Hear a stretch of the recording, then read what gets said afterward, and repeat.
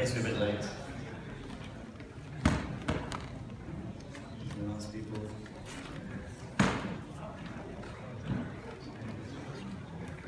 Okay, I think I can start. So, my name is Thomas. Thomas. I work for SketchUp, but I'm here now because of my own private, personal project. I started this before I got a job at SketchUp, so it's entirely unofficial, certainly not an official SketchUp project. Has anyone worked with subdivisions in any form in SketchUp and outside of SketchUp? A few, a little bit, yeah. Okay, yeah, there we go. So I created this extension, just been tinkering along for a while. It doesn't really have too many features, doesn't have too many buttons. So a part of my talk is going to be about the process around it and creating topology for organic geometry mainly, but also some hard edge geometry. But everything built around subdividing and quad geometry using just squares to build up everything. So just simply demonstrate for whoever hasn't actually used subdivision before. Start with a simple, I guess this is a hello world of geometry, so it's a box. And bring this one down here, this is subD. The main button is this one. So we see create a little weird object. We can increase it until it becomes smooth. If you turn on hidden geometry, you'll see you have a ton of faces. But the key with subdivision here is that I can go back to the original low poly mesh, and we could do some stuff like that. And we go back. We want smoother, because smoother is better, you know?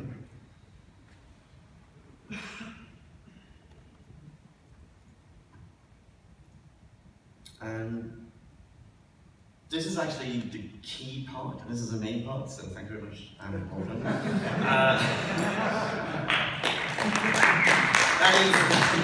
That is actually the major part of the extension itself.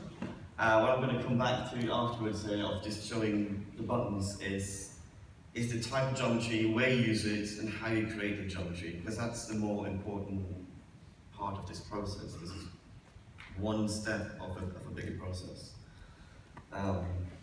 So like the other Thomas I just presented, he created parametric extension.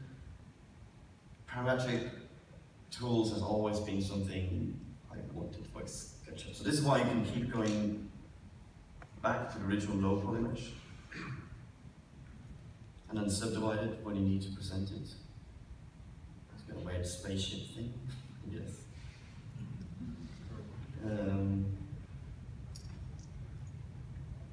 Let's just make it a little bit more weirder. Probably should pick something less abstract.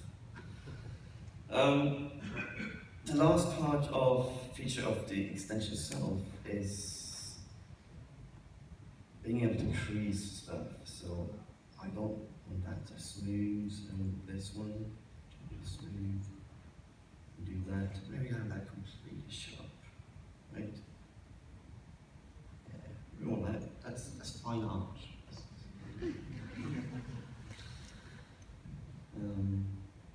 But let's go down to low poly. We can get a quick preview for this. I might be jumping ahead a little bit, but my end goal here is to also talk to render engines and see if I can make them render a high poly version like this in the render viewport, while you can keep the low poly mesh workable in SketchUp. Let's go into this tiny cup, a bit more concrete example. Very few polygons, makes it really easy to edit. And all you need to do is hit subdivide a few times here. You can get smooth, well, smooth edge, this one, we want more, here's more. I love that.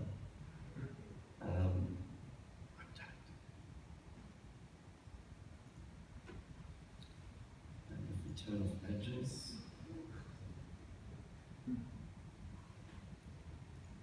but of course all of this is very taxing to the model itself very easily, because you can see how many faces you get instantly because of this.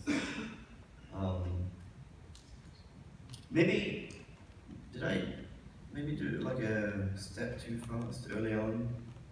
Everyone has a good idea of subdivisions now? Yeah? No complaining?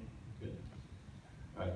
Is it possible, is it possible to do that, but maybe have it created in another file? So you could have maybe a low poly model, because for BIM this could be really handy. Whereas a BIM model is really low poly so that we can do more. So you mean different level of details? So I guess if I had to say how I would do it manually, I'd probably go copy, new model, paste in place, high poly on the other side, therefore you have the render model from the BIM model.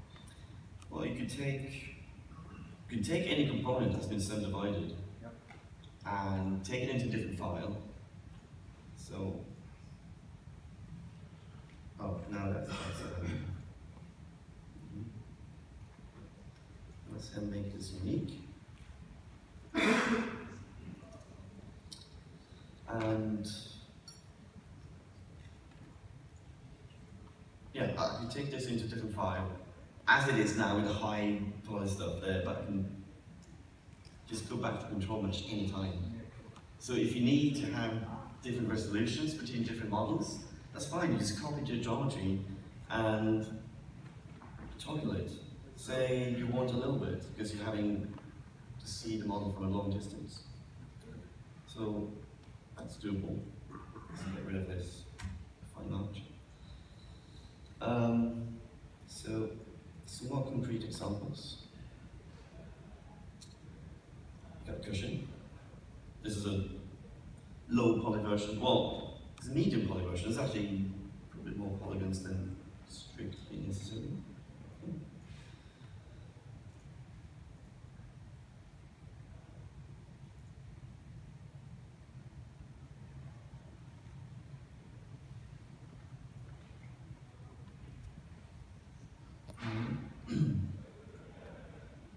Didn't see that. Okay. So, you see, you quickly get, just from 2 iterations, you get a very smooth surface. But if I need to edit this, if I had to edit every triangle here, it'd be tedious, you know? So that's why I want to go back to this. Now you see it takes a little bit of time to jump between heavily subdivided and the control mesh a lot. So this is where maybe when you work, you probably work at a 1-level subdivision, a very rough one, and then you increase it until just before you final rendering or anything like that.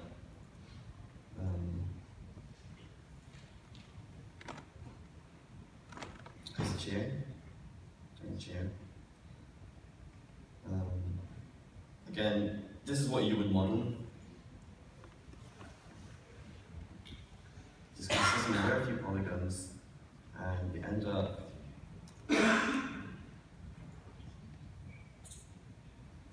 subD. In 2 iterations, again, it's quite smooth, and you could take it up to 4 iterations. At that point, you probably don't want to go any further. You can't. I basically said no. Because it'd just be too many polygons to push through the SketchUp graphic pipeline. Does it work backwards? I mean, it takes something with lots of polygons. No, it always bases it on a low polygon one and allows you to. Saved, is it from a component sort of saved with the low polygon thing? Yeah, you can't take like a super high polygon and make a small one. I mean, there are tools to do that, but yeah, so I'm about to describe it a little bit later on. There's a particular set of topology that works best with this kind of tools. And I'm going to show that a little bit later on here now, so how it's best structured. So this is one of my testers that made a little bench from this sketch here. This is a subdivided geometry, and you can see he blocked this out really quickly just from this.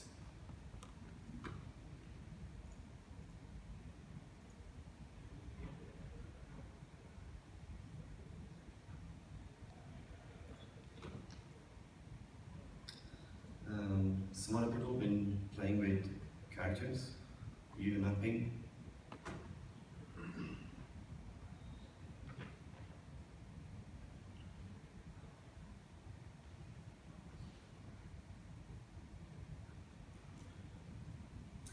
And I guess the best detail I have for how many details I have is this model. So this whole model is a huge set of components. As you can see here. And all of them are created with simple low polygon control meshes.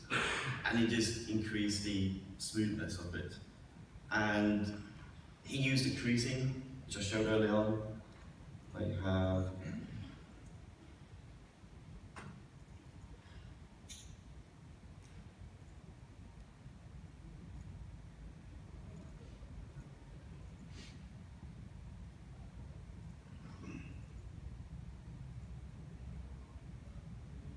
so you can control the sharpness of it, because you don't always want to have that perfectly smooth surface of it there, but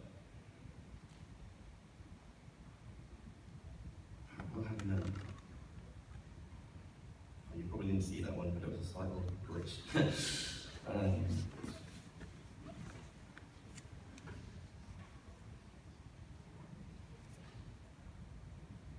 So this is a little test model I've been using myself. And the subdivision algorithm I'm using here now is built around having quads instead of triangles. This is ultimately I want to implement the subdivision library that Pixar and DreamWorks are using, OpenSubDiv, and this is also built around quads. And you can see in this model here, you'll have all the panels built from literals. This is because this is a much easier topology to work with in terms of, if I take one of the edges for one of these quads and I go to quad face tools, I can do a ring selection, for instance, and it follows all the edges along the surface of it. And this is possible only because of there is a direction when you have four sides to something. If I had triangles, which is actually underneath there, and you have just triangles, you don't have a specific direction to how the geometry flows. But now you can see there's horizontal and vertical direction to this, so I can do ring selection. I'm going to do that, and now I've selected every other line on this. Say I want to take this edge up here. Now I'm straying away a little bit from subD, the extensions a little bit, but that's because subD is the end result to the whole process. And And chords is something that I've been trying to introduce to SketchUp ecosystem for a few years now. And chord face tools, which you need to create the geometry, that's free. That's been out there for a few years, but I haven't really been sort of promoting it much in any way. So the other benefits with this is that it's easier to work with the geometry, it's easier to UV map, it's easier to, for instance, do stuff like select one of these edges here and then insert a new loop. So I can add more details very quickly. Or I can take this one and maybe remove it. Yeah, I don't like that line either. Just remove it. Actually, change the line, add it back. Fine. And these kind of operations only work when you do have chords, and you can see that in other modeling applications where they offer that. SketchUp almost does this with sandbox tools. You have all these squares, although they're really triangles, just a little soft and smooth edge between them. You can do that easily. So all these squares, and they're not planar, because they have a little dividing edge here. But the trouble with SketchUp, if you use only that, and you do smooth, then it all disappears. We have no idea which one of these triangles belong to what square. So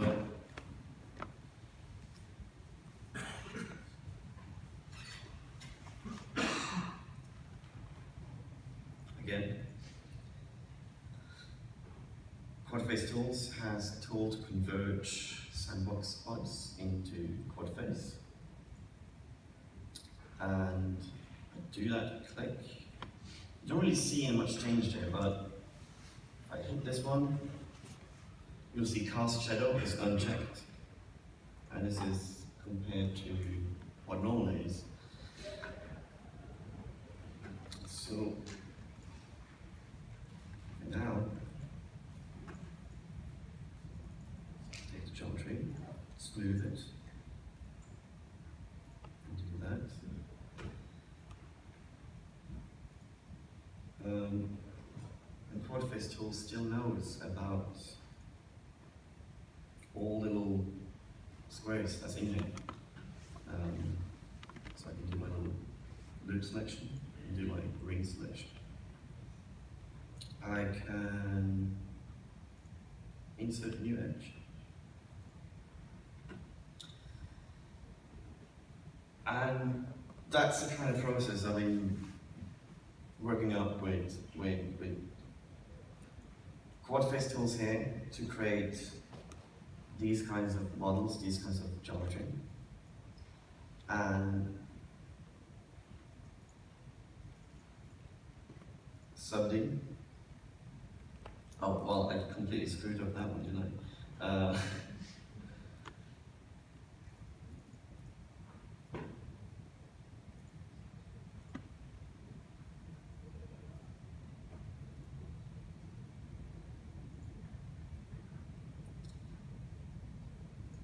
So, I don't see too well here. Shadows and liquid.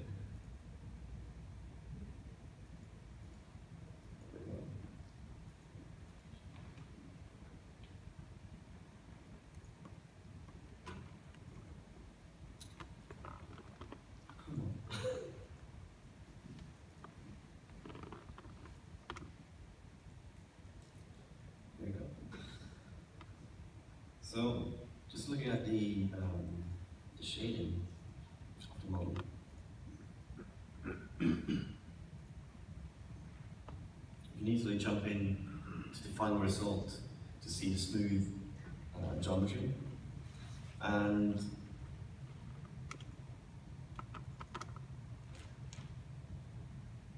sorry for my interrupted silence there, but I really struggle with doing two things at the same time as using the computer and talking. That's very difficult.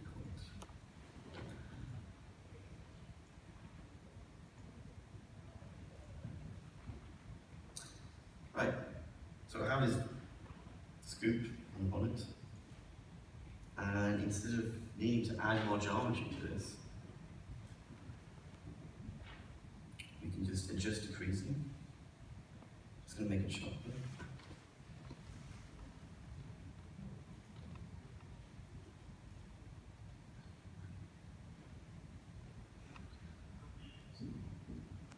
And that's how we can go around and refine the model until the final end. But you always go back to the original low poly version for this and keep working on it.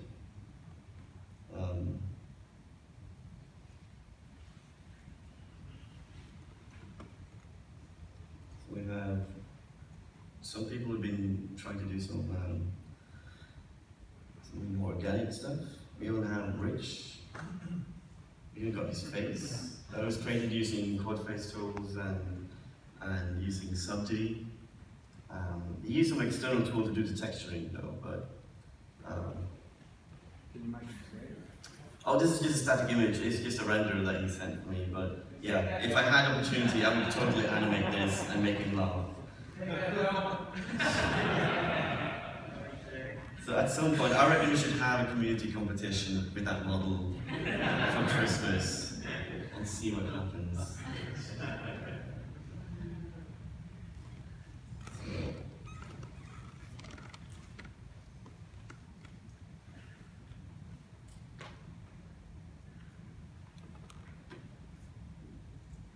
Yeah.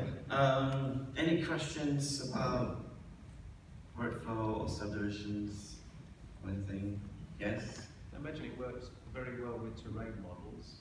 You know, if you wanted to landscape, I've not used subdivision, the plugin, and it's very annoying. You sort of want to move it down, trying to adjust it around a building, and suddenly, you know, there's a bit of it sticking up through the floor. You want to push that down, and you're changing the radius of the yeah, and I get really annoyed with it. So this could work quite well, couldn't it, really? Because you can always just change it back to the no poly and say, right, that lot needs to go down below the floor level of the building. Because normally you would need a few thousand of faces to create a smooth, even mesh. Yeah. And that's after you plonk it onto the model house or whatever needs to be in there. And you realise the plans changed, the road changed, somebody changed the road. They shouldn't have done that, but they did that anyway. Yeah. And now you have to go back. And if you create as a subdivision surface, you can go back to the original mesh, which might be a couple of hundred faces at max. It could be a mesh you create from a sort of cloud,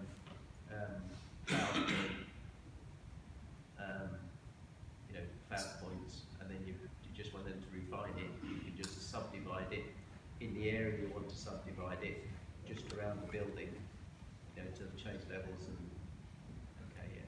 So this one currently subdivides evenly.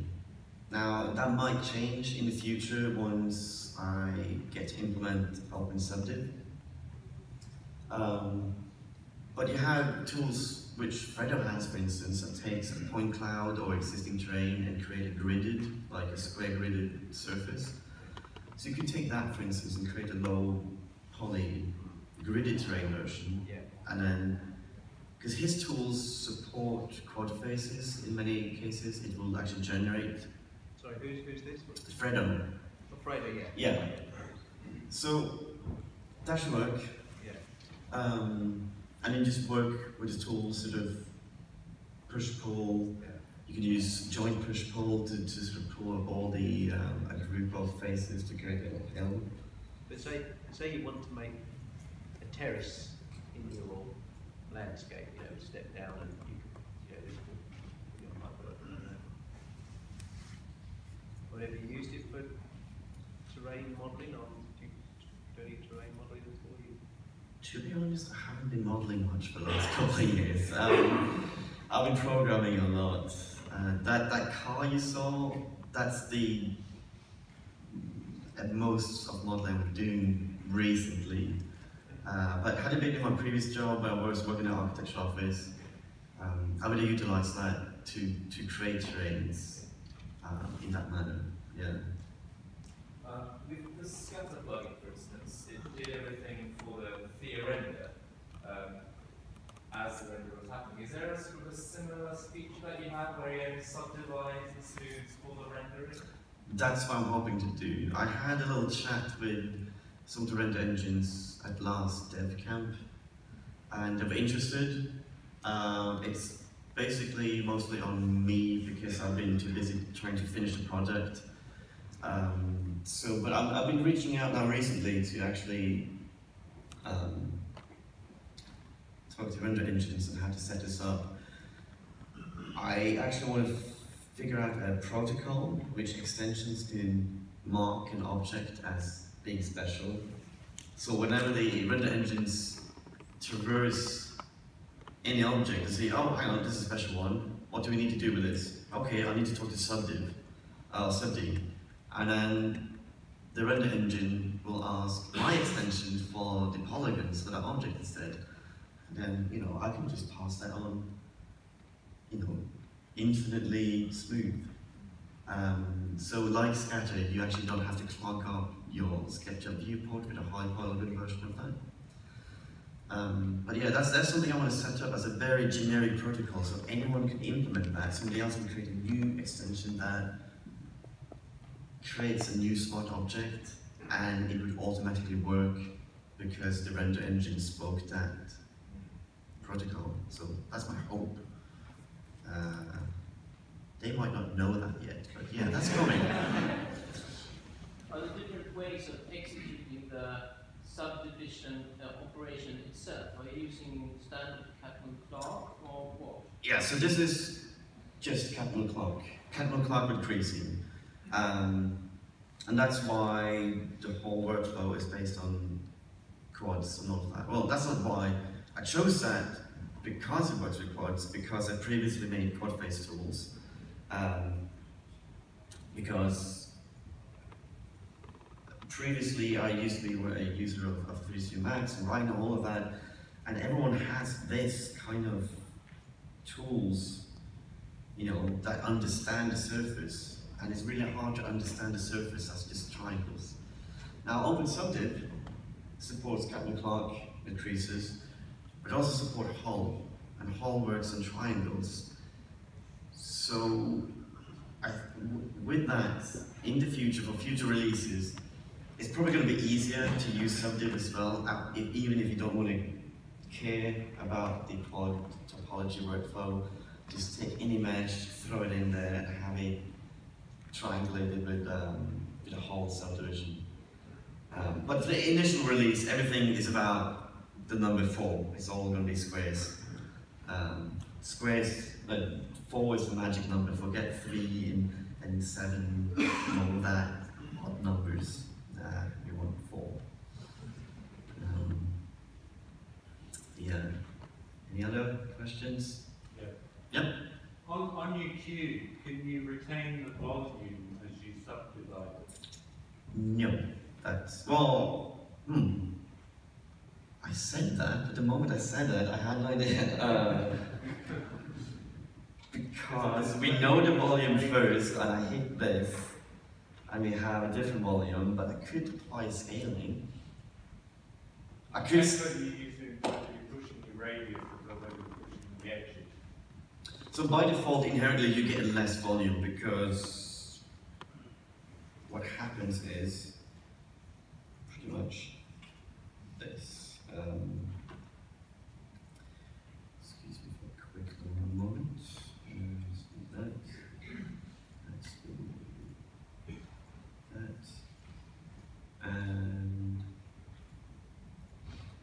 Alright, so now I'm doing some manual subdividing. I mean, this is what goes on under there. It takes the faces and splits it up into small ones. And Yeah, and then for each vertex, it looks at the neighbor one and try to average it out. So what happens is more or less like this. You know? For every time I click this, it's going to get smoother and smoother. But it's going to get smaller and smaller because it's a closed volume. But I guess you could counter-effect that by scaling it up if you do want to preserve the exact volume, or maybe the bounding box volume. It's just for like 3D printing, which is something people might want to use. Yeah. But if the volume changes radically, the price changes radically. I mean, you're going to see the volume changing more on when the control mesh is really simple like this. Because it's such a big difference. But in terms of the go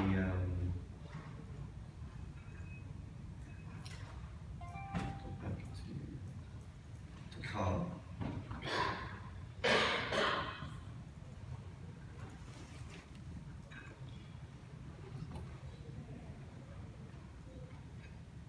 You see, it didn't really change the volume that much. Now, well, there's no volume here, but it didn't shrink the model as much because it didn't have that extreme difference between the smooth and control mesh.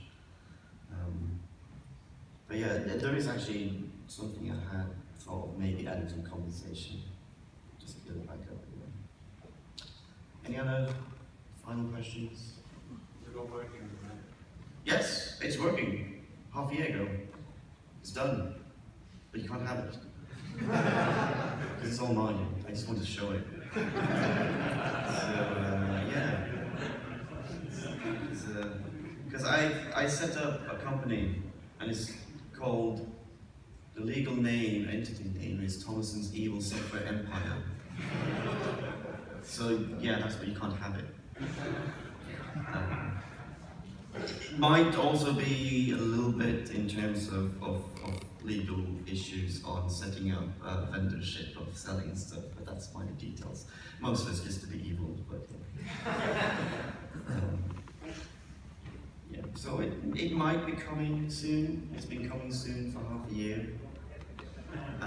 It's going to continue coming soon until it comes.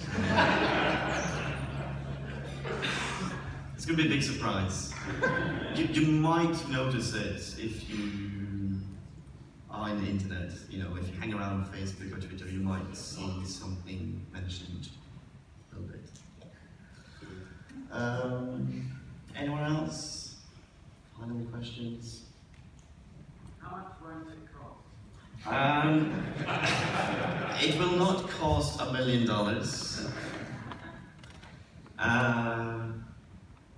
It might cost $40. Maybe not.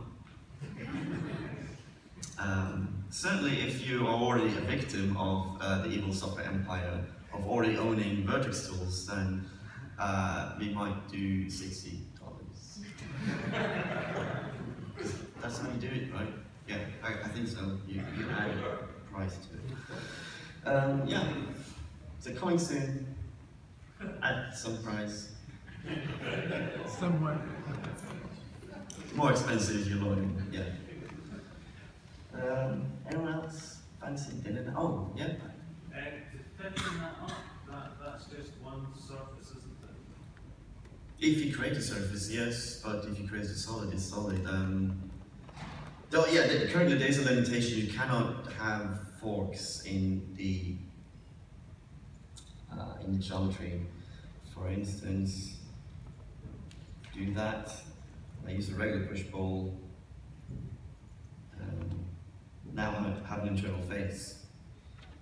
If I try to subdivide that, it's going to go no, because it's evil. That might change in the future with the open subdiv, because they're nice people and you know, they let you do that kind of stuff. So at the moment, there's one thing I didn't really show too much. I have a custom push pole, but you do the same thing, is that it doesn't create the internal phase, and you can do that.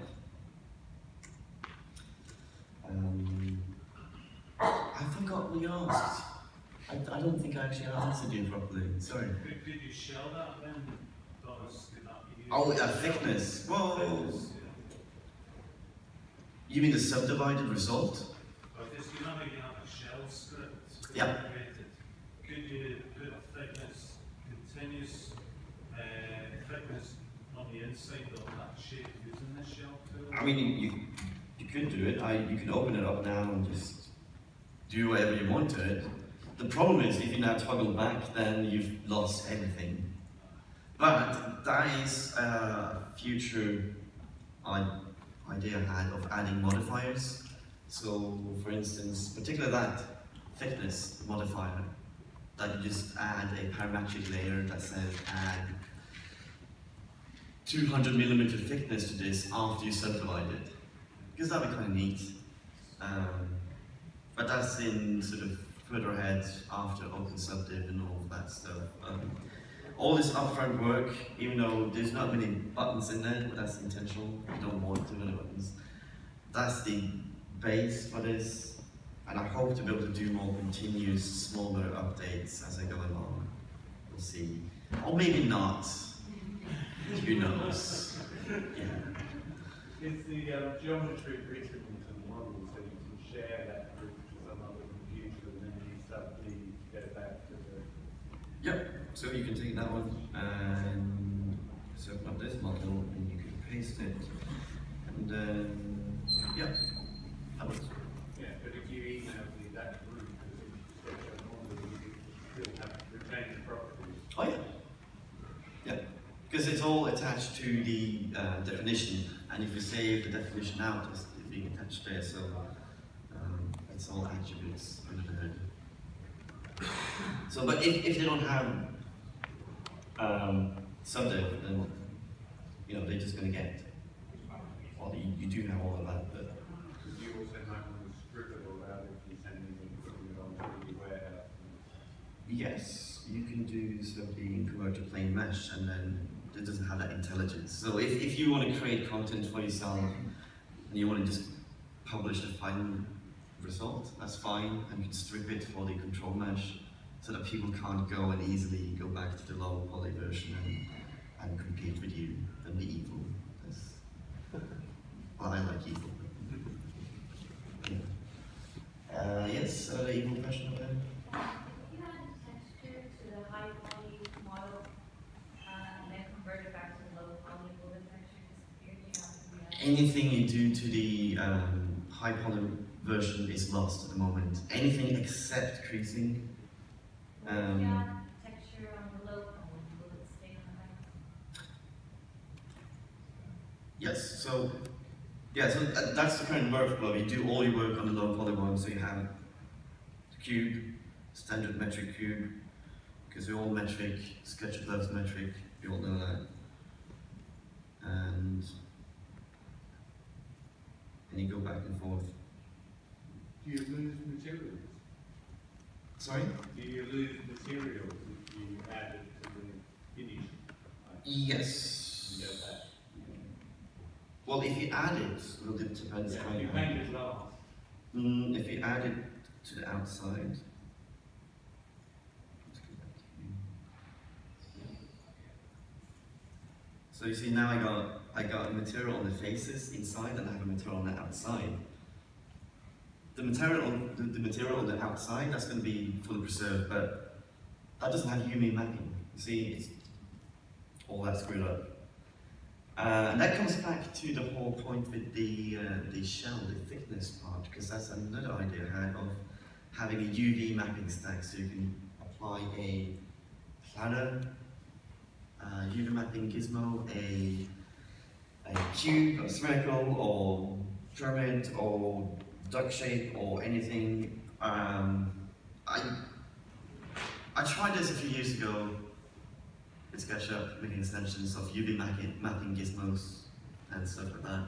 Some limitations in the API. I ran on a rant about having features added, and yeah, I found these issues when I joined SketchUp. So now it's on my plate to fix that, which my previous self 5 years ago complained about. But yeah, there is already been improvement into SketchUp API that allows more control over the UV mapping. So hopefully then you can, because you get some distortion sometimes when you do the UV mapping under control mesh, because it stretches as it goes along. So it is preferable to have the UV mapping done last, you know, when the final stuff. But you want to be able to retain that between everything back and forth. So not now, but in the future, foreseeable future. Yep.